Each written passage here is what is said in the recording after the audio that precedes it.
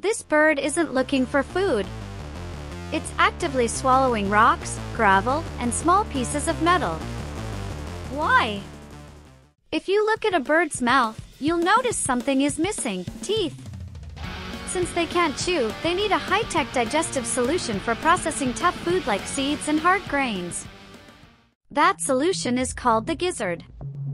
This is a powerful, muscular stomach that acts like a mechanical grinder. But it can't grind tough food on its own. This is where the rocks come in. The bird swallows stones, known as grit or gastroliths, which are stored in the gizzard. The powerful muscles then churn the stones against the food, literally grinding seeds into a digestible paste.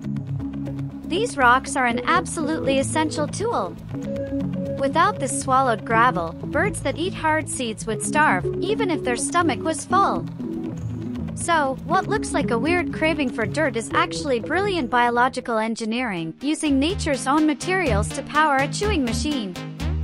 Subscribe to Critter Chronicles for more unbelievable animal superpowers.